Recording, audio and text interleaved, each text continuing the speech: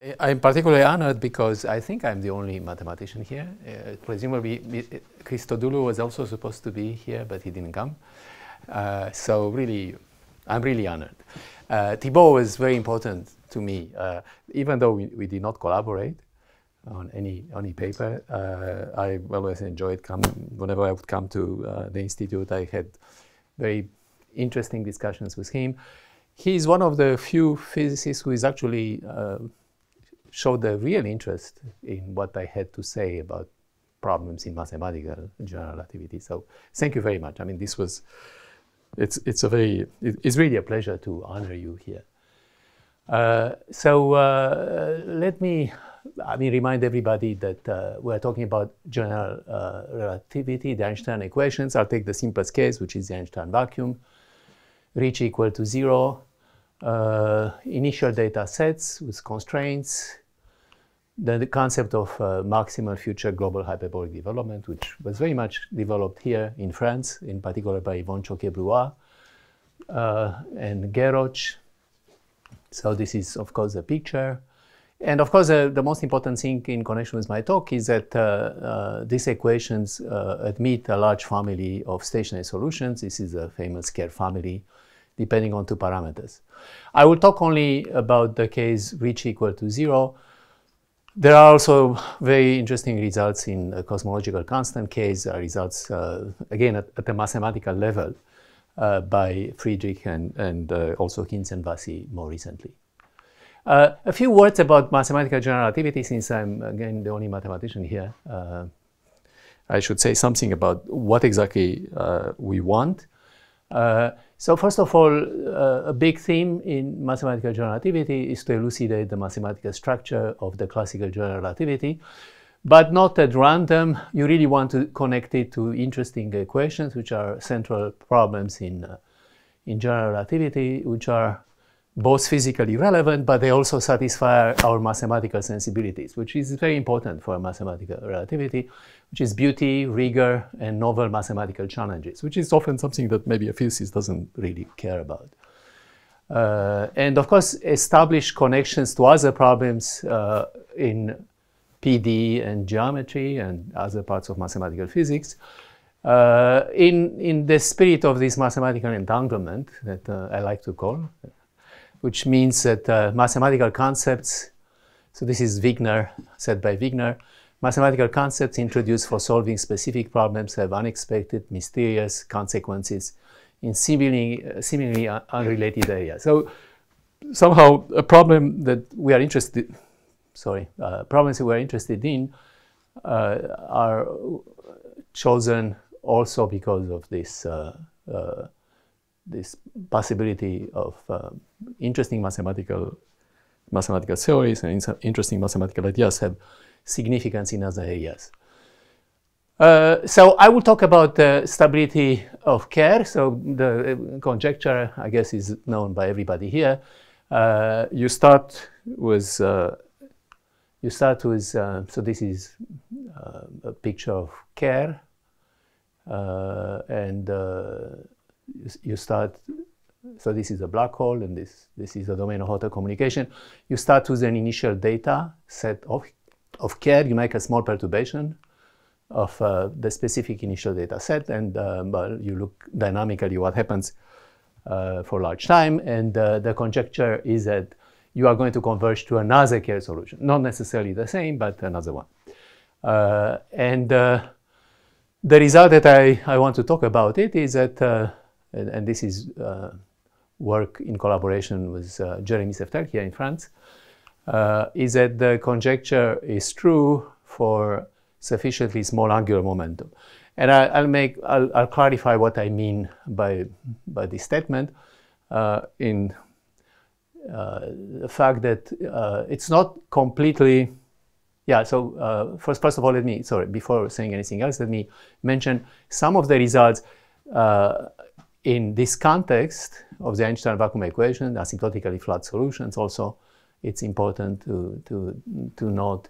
The only results on stability at a nonlinear level, so I'm talking about rigorous mathematical results on stability at a nonlinear level, is a stability of Minkowski,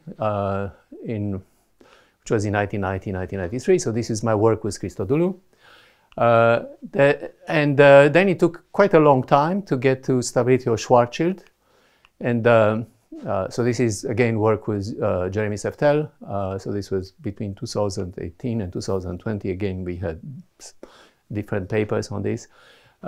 It's under the assumption that you have to make an assumption, because if you start with a typical perturbation of Schwarzschild, you may not go back to Schwarzschild. You may actually converge to a Kerr solution, to a small a Kerr solution. And there are lots of technical difficulties in the case of Kerr, which we wanted to avoid.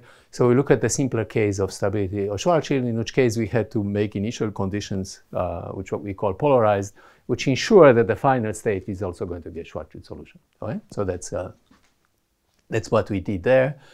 And then there is a recent work by 4 people.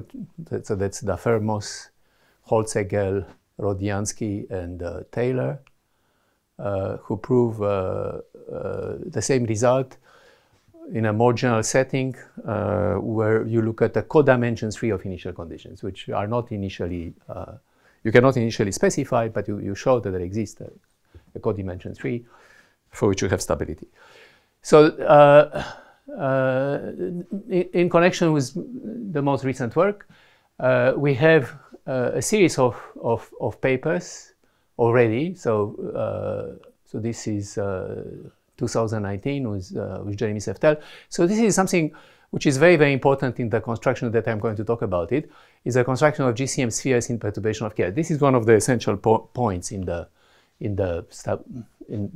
stability of Kerr result. So these are two such things. I'll maybe say more about them later.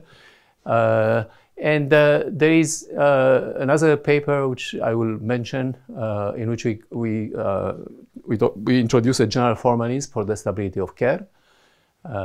And finally, this result, which is the most recent one, it still has a piece missing, in fact. So this is most of the steps necessary are in this paper, but there is still one which is missing, which is working collaboration with Szeftel, myself, and Elena Giorgi. Okay, so maybe I'll mention a little bit later what that is, but we definitely believe that it's work in progress, and we definitely believe it's true. So yes, the Kerr stability. So the Kerr family of solution is stable at least for small a. Now it's probably true also for the whole extremal case, but there is only one place, in fact, in the analysis that we have which really requires small a. Most of the arguments really are not dependent on the smallness of a. Okay. Okay, so let me talk very fast about the general stability problem. So we look at, in general, you have a nonlinear problem, nonlinear PDE, typically. You have a stationary solution, which is this one, and you make a perturbation, so you look at solutions of this type. There are 3 types of stability that usually you work with. There is orbital stability, in which case you show that psi stays bounded, right? So you make a perturbation, and for all time, psi stays bounded. So in other words, you stay close to phi 0. This is very rare. It's for very, very simple equations that you can ever prove such a thing without proving much more, which is based on asymptotic stability. So here you show more. You show that not only psi stays bounded, but actually goes to 0. So this is one of the, it's a case which we call asymptotic stability. But the more interesting type of result, which is what happens actually in the Kerr stability, in the stability of Kerr, is orbital asymptotic stability, which means that this perturbation converges to something different, to another stationary solution. You start with this, you make a perturbation, you converge to something else. And that's exactly the situation in the Kerr stability problem. You can see that by looking at linearized equation. That's of course what people always do at the beginning. You linearize the equations around the stationary solution. So these are, let's say, think of the Einstein equations here. So n is the Einstein equation. You take the linearization, you get a complicated system, and then because of the symmetries of phi 0, these equations have certain symmetries. which allows you to look at mode stability, to discuss mode stability. So you look at decompositions into modes, and you show that every mode is stable. In other words, for example, you show that there are no exponentially growing modes. So this is sort of typically what physicists have done from the beginning. But of course, mode stability doesn't even give you boundedness of the solution at the linear level. And I want to mention, to go to the nonlinear, to go from linear to nonlinear, you almost always need decay. Right? So it's not enough even to have boundedness. You actually have to have a quantitative decay, a way of measuring how the psi decays, which is of course consistent with asymptotic stability here, or orbital asymptotic stability, which is a little bit more complicated. So you need quantitative decay.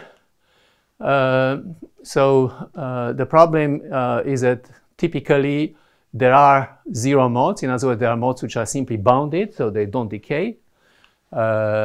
If you look, for example, at the linearized Einstein vacuum equations, there is a huge family of zero modes, which have to do with the symmetries. Well, first of all, the presence of a two-parameter family of solution, right? So you have A and M, so you can differentiate at every, in other words, you can take a variation corresponding to the family itself, and that gives you a bounded solution.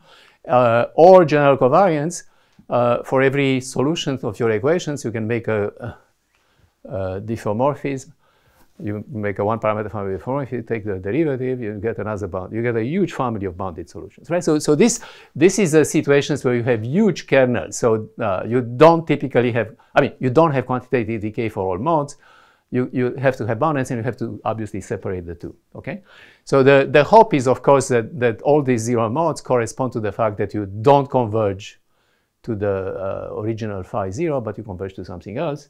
Of course, this involves only two parameters here, but there is something else which is of fundamental importance when you do the issue of stability, which has to do with decay. Decay is a gauge covariant fact, right? So you prove decay relative to something in a given coordinate system. So you automatically, if you have to prove something like this, you also have to find the right gauge. So it's not just finding the final parameters. You also have to find the correct gauge conditions relative to which convergence takes place. Okay, so that's sort of the, maybe I would say in just a few words, that's maybe the main difficulty of the problem. Relative to formal mode analysis, I go very fast over the history. So there is a metric perturbation analysis, which was done by Sergiu Klainerman even in the late 50s. This is done at the level of the metric. So in other words, you do perturbation at the level of the metric. There is this Viesche-Vachar-Zeriri.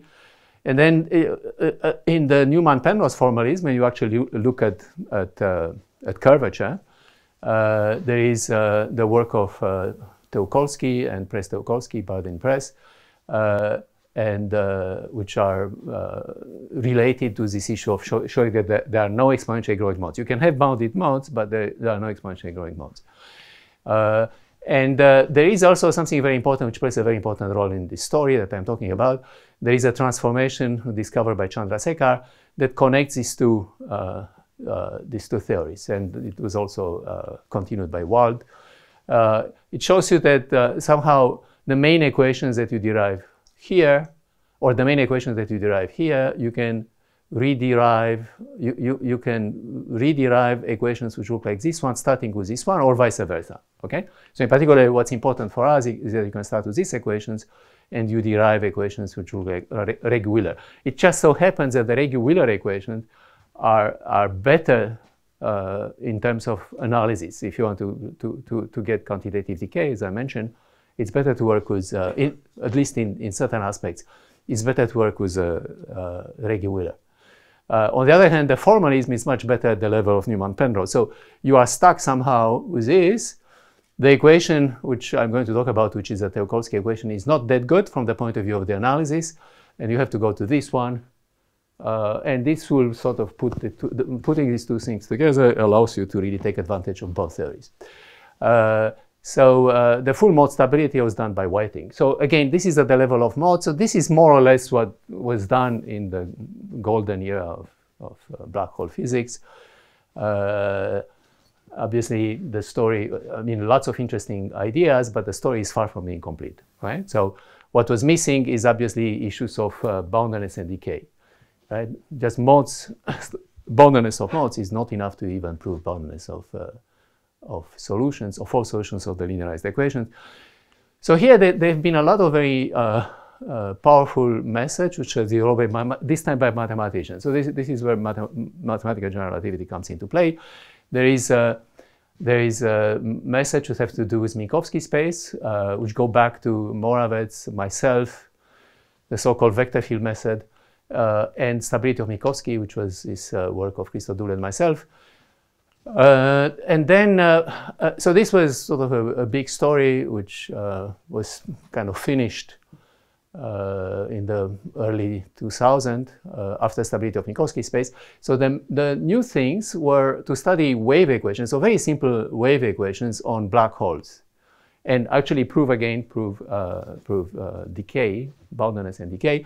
So this is work of many, many people. So I mentioned here sulfur is starting with sulfur and blue, sulfur blue, and I mean blue sulfur, sorry. The Fermos-Rodniansky played an important role. Many new ideas which played an important role in the analysis. This work here, so this is in the case of Schwarzschild. For Kerr, which the situation is much more complicated, there are very important work of the Fermos-Rodniansky, Tataru Tohoneanu, and Anderson Blue. So in particular, Anderson Blue is something that I will mention because it plays an important role in my work with Jeremy and Elena. Scalar wave equation all the way to the extremal case. So this is work of the Fermos-Rodniansky and Schlappeter-Rothman. It's very important, but it's very much based on mode decomposition. It's not just the vector field method. It also uses very strongly. In fact, these two here also use the modes together with vector field methods. It's only this one that does not use mode decomposition, and that's the one that is relevant to our work. Linear stability of this equation, in the case of Schwarzschild, this was a very important work of the Fermos, Holzhegel, and Rodniansky. And then, in particular, these works have to do with part of linear stability. So again, it's linear stability in the Newman-Penrose picture. It's works of Ma, the Fermos, Holzhegel, and Rodniansky. So this is a linear Teokolsky equation, which is maybe the most important wave equation part in what you have to do to prove stability in the linear case. And then there are some other more recent works on linear stability of Kerr for small a due to Anderson, Bagdal, Blue, and Ma, Hinz and Vassi. So, of course, none of these results necessarily generalize to the nonlinear stability. So to go from linear stability to nonlinear stability, it's a huge stretch, right? I mean, but all these ideas are important. In fact, everything developed in this slide is very important in our own work. So for nonlinear stability, as I said, you need gauge conditions which have to be dynamically defined. You cannot define them at the beginning. You cannot impose, this is what people always do, but it doesn't work. You cannot impose gauge conditions at the beginning and hope that they are the ones that will work in the end. So you constantly have to redefine your gauge condition dynamically. You need, of course, a mechanism of defining the state. So the same thing, these parameters AF and MF, you cannot define them at the beginning. You actually have to work hard to get them. The issue of the gauge, you need decay. And of course, you cannot only expect to have decay relative to a specific gauge condition, as well as a specific coordinate system if you want. Here are some examples of some very simple equations, like sort of just a scalar wave equation with a nonlinear term on the right-hand side. In general, quadratic nonlinearity here in 3+1 dimensions are not stable. So in other words, the solution size equals 0 is not stable. However, and of course, the vector field method plays a very important role in this analysis.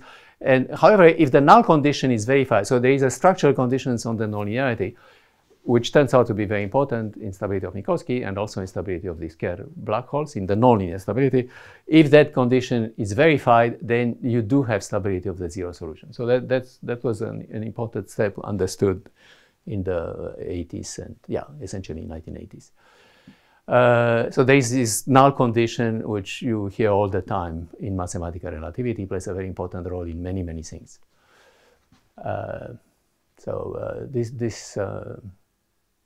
Yeah, I mean, again, this is the sort of thing that I mentioned when I talked about mathematical relativity, that you work on a problem, you find something interesting, but it turns out that the same thing, and by the way, the vector field maths are the same things are important in many, many other problems. All right, so, and of course, you also need what is maybe the hardest thing of all, a strategy to disentangle the nonlinear interdependence of all these things, right?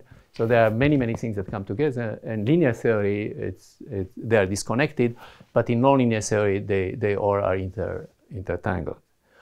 Okay, so stability of Minkowski space I mentioned. I want to talk a little bit about the framework, because this is the kind of thing that it's different. The framework that we use is slightly different from what is used by physicists, which is a Newman-Penrose formalism or variation of the Newman-Penrose formalism. So I want to say a few words about it. So like in Newman-Penrose, you start with a null pair, which is E3, 4, normalized.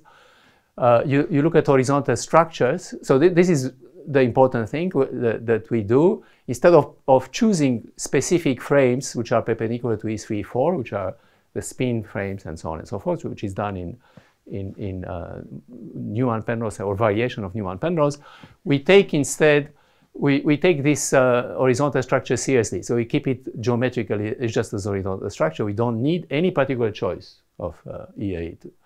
So for example, now I can define null second fundamental forms of the horizontal structure in the usual way. You take, well, there should be a B here. So you take DA, E4, EB, where EA, EB are any frame on H. So I don't need to take a specific frame. So this define kappa, kappa bar. And now the important thing is that if this horizontal structure is not integrable, which is a case of Kerr. So in Kerr, it's very important, this natural horizontal structure is not integrable, then these things are not symmetric. And instead of having just a trace of the second fundamental form, which are usually called expansions in relativity, you get what I call the asymmetric trace, okay, which corresponds to the asymmetric part of chi, the same thing for chi bar AB. And these are the only new components. All the other components, in fact, that are written here are very much defined exactly in the same way as the instability of Minkowski space. But again, it's relative to this horizontal structure. In that case, the horizontal structure is integrable, and here it's not, right? That's the only difference. So somehow the equations become more complicated because of the presence of these two. Integrability is nothing else but the fact that these two are 0. And now I can also, of course, define curvature components. So this is very similar to what's done in Newman-Penrose, except again that these are two forms. They are not scalar. I never get scalars. And in fact, it's terrible to work with scalars in nonlinear stability because you have to do a lot of differentiations. And you get a mess with the frame. The frame is not particularly very good when you have to make certain choice. So the point of this is that I don't have to make any choice of horizontal frames, right? And therefore, I define this as a 2 form, this as a 2 form. So this is the usual psi. I guess one is psi 0, one is psi 5, maybe in standard Newman-Penrose. But now there are vectors. There are actually tensors, right? 2 tensors. They are symmetric because of the symmetries of R. It turns out that you need to complexify to get the equations to be simpler.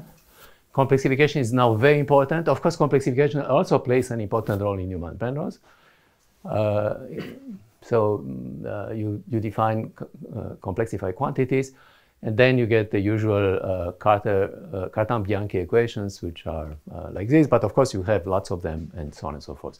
So the comparison that I made is with my work with Christodoulou, where we use the thing, but again, in our case, the horizontal structure was integral, and here it's not.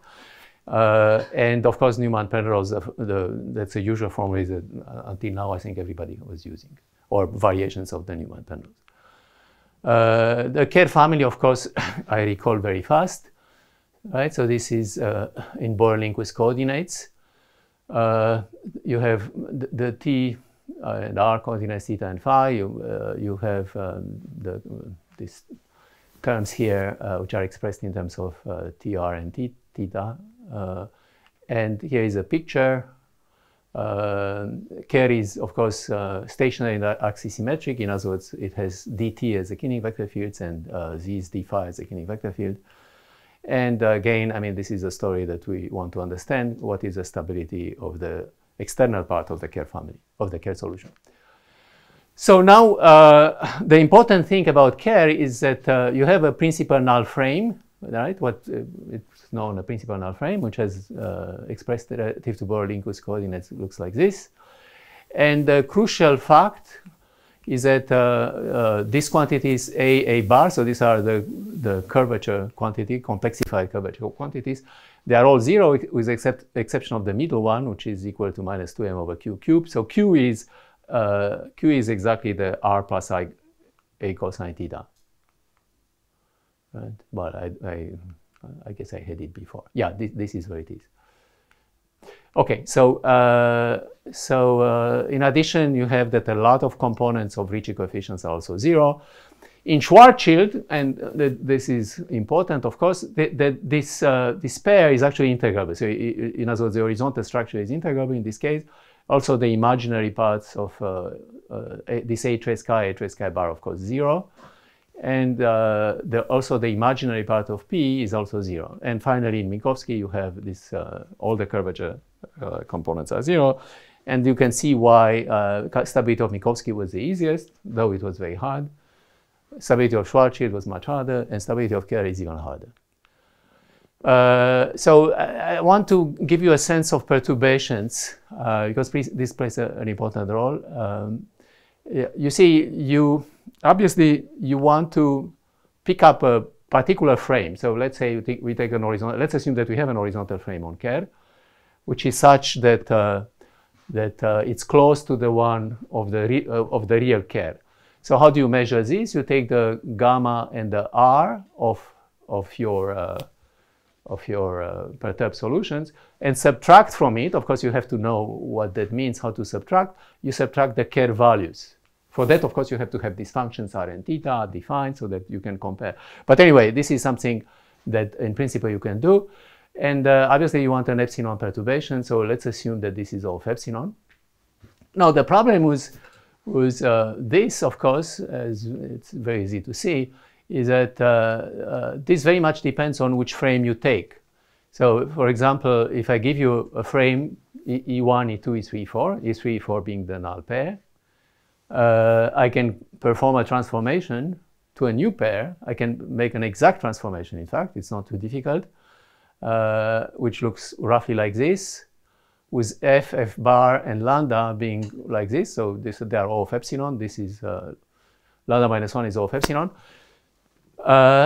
You calculate this, and then you look at what happens with the new curvature components in the new frame. And you see they are also O of epsilon, so you haven't made any improvement, with the exception, and this is remarkable, with the exception of the A and A bar, the extreme curvature components, which are O of epsilon going invariant. So this is essentially, in essence, the discovery of Teokolsky. So Teokolsky really just observed this fact, that they are O of epsilon invariant, and they verify wave equations, which again, it's pretty much connected. Yeah, okay, sorry, I apologize.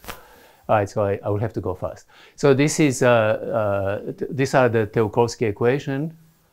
So it's an equation for A. In a perturbed spacetime, you have error terms. And here is a transformation, Chandrasekhar transformation, that allows you to go from this equation to something that looks more like a Regge-Wheeler equation.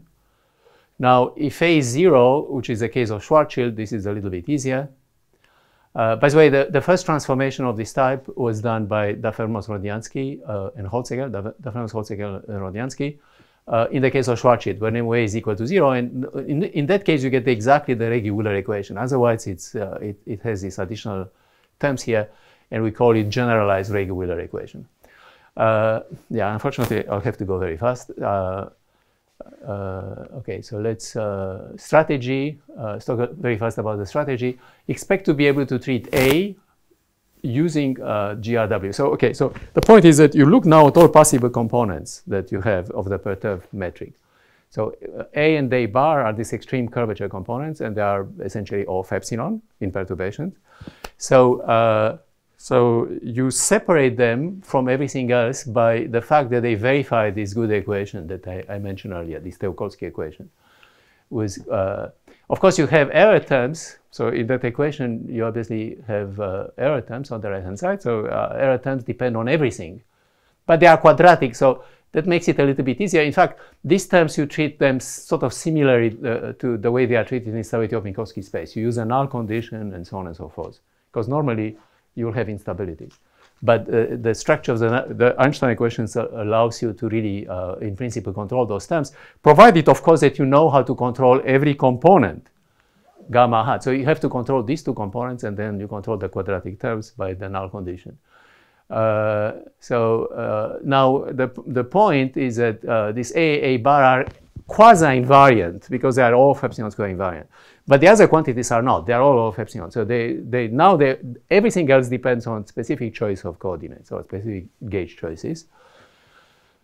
So we set up a continuation argument based on a family finite of GCM admissible spacetime with specific bootstrap assumptions, which we recover at every stage. And maybe this is the last slide that I will be able to do in the next 2 minutes. So let me try to explain it. So you see, you want to construct your spacetime starting with initial conditions. It's not too difficult to show. So these are results of Nicola and myself, which are based on technology of stability of Minkowski space. It's not too difficult to show that if you start with a space-like hypersurface, you can construct the spacetime all the way to this kind of. So this is almost like a null hypersurface. It's not null.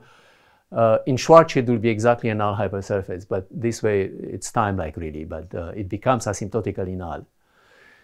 So in principle, you can imagine that you have data set given to you in a layer, in a boundary, in an initial data layer, which looks like this. So I know the spacetime here, and it's constructed by techniques which are well known from the initial data. So anyway, the data is given here, and in the boundary layers, and I want to go. Sorry, the boundary layer, you should think about it as being a smaller region like this.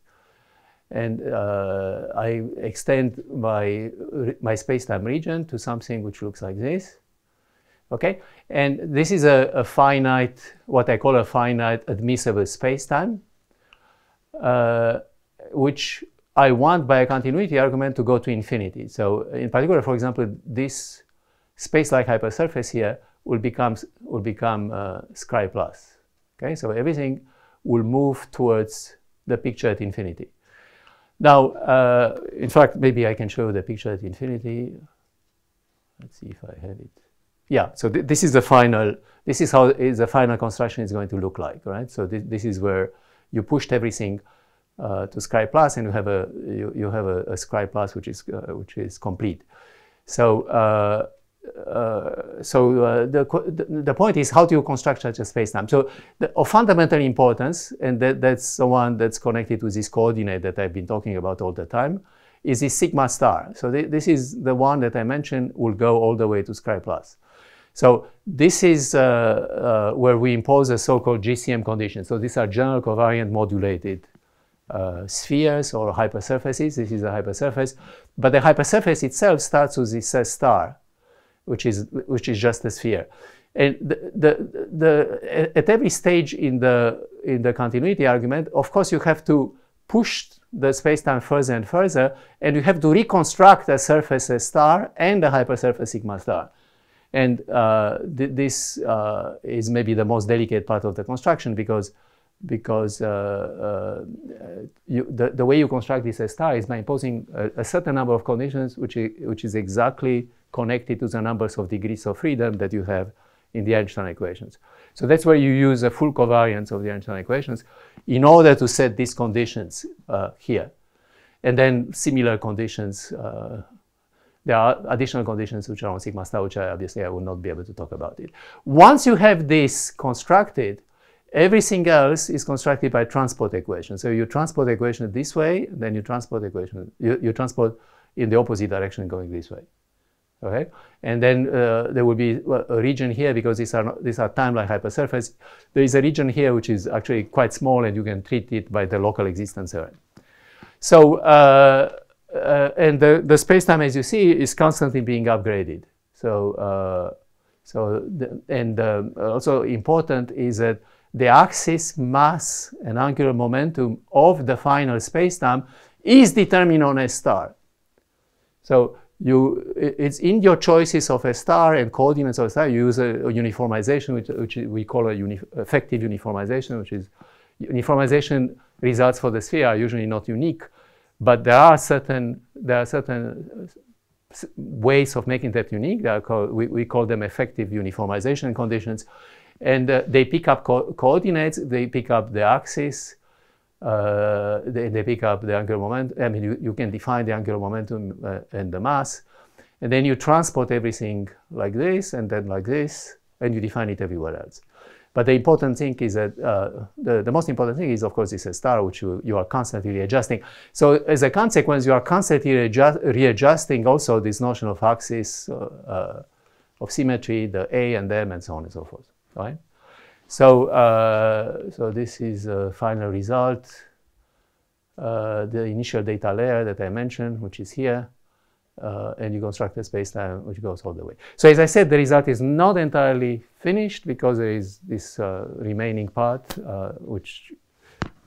so there is a very natural separation between the major part, which is already in our paper, and a second part, which is just essentially on proving estimates for the this generalized Tolkovsky equation, so which we also think we have it, but it's not yet published. So with this, I'll stop.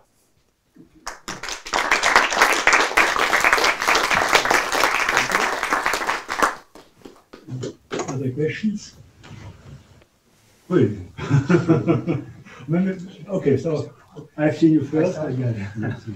So do you have can you obtain an expression for the final angular momentum? No. Final mass in terms of the, no? Okay. No, not really. I mean, in principle, no, you can't.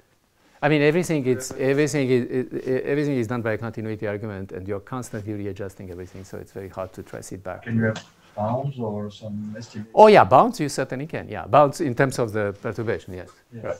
Yeah, absolutely. And also, there are other things that there are other things that some monotonicity things maybe, or there are some qualitative things that you can determine, but not a formula. Okay, yes. No question. It's a more general question than the specific problem of general relativity. You show us with the example of the scalar field of phi that linear stability is not sufficient to ensure Nonlinear stability. Stability. But is it nevertheless necessary, or there's nothing?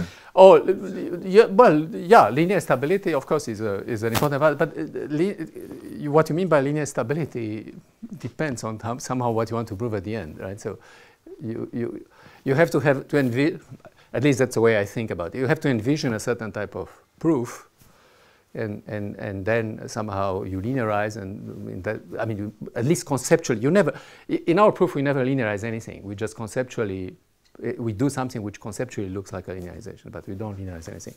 Now, I should say, for example, in answer to your question, stability of Minkowski space at the linear level is totally trivial, right? It's just a wave equation. And yet it took us about 550 pages to prove it. So it's a huge difference between linear and nonlinear. That I understand, but oh yeah, but you need condition or you definitely need linear stability. What I'm saying is that how you define, there are many types of linearizations that you can do, right? And depending on, some are maybe not as good as others. That's what I'm trying to say. I'm sure that as a physicist, some calculation idea may be a meaning. Yeah, I mean, sure. I mean, definitely, you as a physicist, you should continue to do whatever you are doing, because it's great that we have all these insights. And I think it's extremely important to have all these insights. But in the end, obviously, there is more to this issue of passing from linear to nonlinear. But if you have a linear instability which is mild, like just power law, and if you add strongly nonlinear things that kill them when they become large, it will be... It will be okay, but I don't know. Do you know an example of this? I mean, where you can actually have, you specifically have something which is growing, Yes. a mode which is not bounded, but growing, and yet we We're prove actually trying to do something like to that? discuss this. Ah, okay, good. So, yeah. Yeah, no, that's very interesting. Of course, bounded is okay, right? As we saw, you can have bounded modes and you are still okay. But growing modes, I don't know of any example yet. Yeah, okay. I would say no. In principle, I would say that you don't have, unless there is something really miraculous happening. So if we go beyond the horizon, physicists believe that the inner horizon will be replaced by the singularity and probably a space-like singularity. Does it even make sense to ask the question mathematically? Of Yeah, absolutely. I mean, there are people who work on this, what happens beyond the horizon. So, for example, there is a very important work of Jonathan Luke and Dafermos, exactly on the issue of, so you take the horizon of the Kerr solution, you make a perturbation of it. Right? Now the perturbation, obviously in principle, has to be connected with a perturbation from a space like hypersurface. But somehow, if stability of the Kerr is done, then you think that you know what are the reasonable perturbations of the horizon that you can make. So you start up with those perturbations, and you show that either you form a space-like singularity in the future, or on the contrary, you stay null. And in fact, they show, at least in perturbation, when you make this small perturbation of the Kerr horizon, you stay null. In other words, the singularities stay null. So there is a stability, in other words, of the Cauchy horizon. So it's called the... Well, right. They cannot prove that it becomes singular, but it stays there. In other words, it's stable, at least in the kind of perturbations that they have on the Cauchy horizon. But the belief now is that the Cauchy horizon is stable in perturbations starting from Kerr. Yes.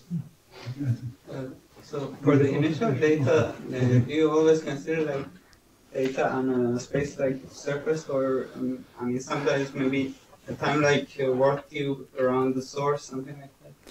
Well, that's very ill-posed. I mean, from a mathematical point of view, that's a no. It's very, very ill-posed. The Cauchy problem outside a cylinder is ill-posed even for the wave equation, right? So if I just take the wave equation in Minkowski space, and I set up initial conditions on the cylinder, and I look outside, that problem is ill-posed. I mean, for example, a space-like surface, and then joining... Oh, with boundary conditions, you mean? With boundary conditions, yeah, no, yeah, sure. I mean, there are boundary conditions that look outside, right? And you also wonder about, yeah, I mean, you can certainly ask that question, yes. Yeah.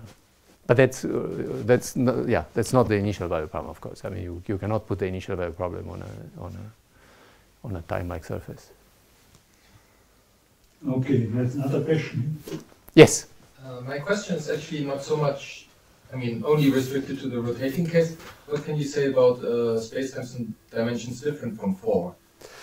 Well, so the belief is that, okay, so there is a lot of linear, there are many more solutions in higher dimensions, right? There is a Perry and I don't know, the ring solutions. Anyway, I don't even remember. I never worked in higher dimensions, so I can just refer to the fact that there are linear stability results in that case. Both stability and instability. So some of the things are unstable. I think a ring solution is unstable, right?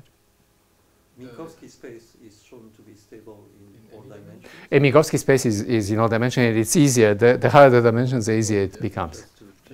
Yeah, right. Yeah, it's much easier in higher dimensions. So for some reasons, 3+1 is the critical one. So there's nothing that singles out four-dimensional Minkowski.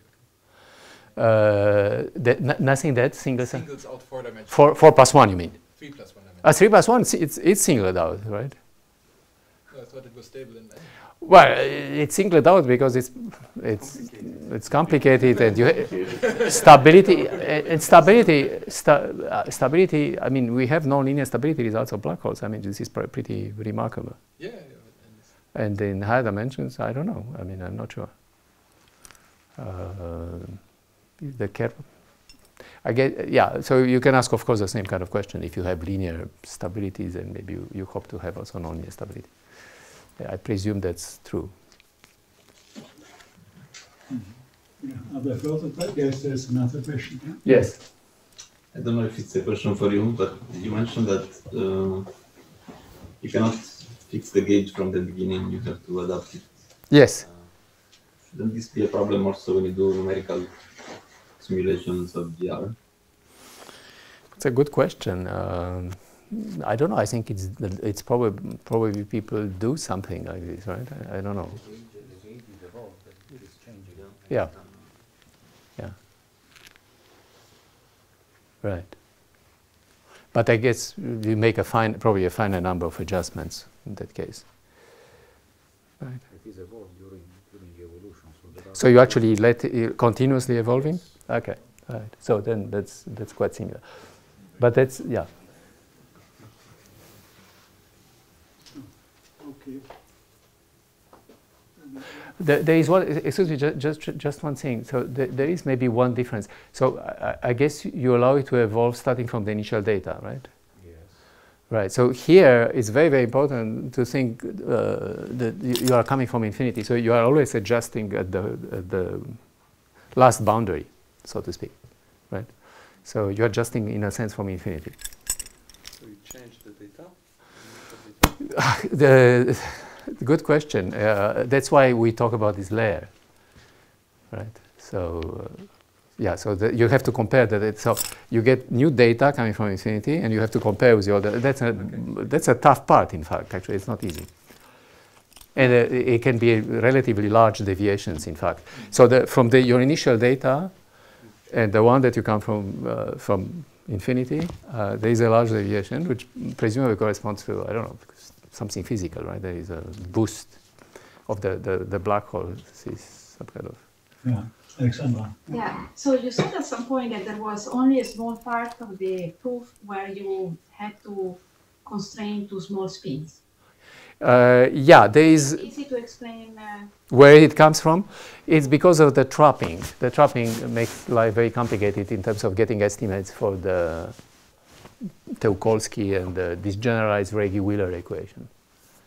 So, so it's a technical issue, but of course it's an important technical issue at this stage.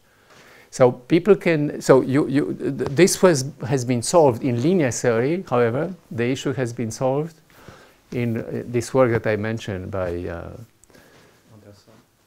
no, not Anderson. Anderson still did for small a. No, this was still Holzegger. I mean, Dafermos, Holzegger, Rodniansky, and Ma. Sorry, no, excuse me, and Yakov Schlappentov-Rothman. I'm sorry, I'm kind of tired. Yakov Schlappentov-Rothman. They treat the case of this Teokolsky equation. So the bounds for the Teokolsky, decay and bounds for the Teokolsky equation in the full sub-extremal case. But they use very, very strongly the structure of the Kerr solution. You know, so it's the fact that you are in Kerr. So in perturbation of Kerr, it's much more difficult, and we'll see how it. Yeah, I suspect that it will be done in the next 5 years. Yes.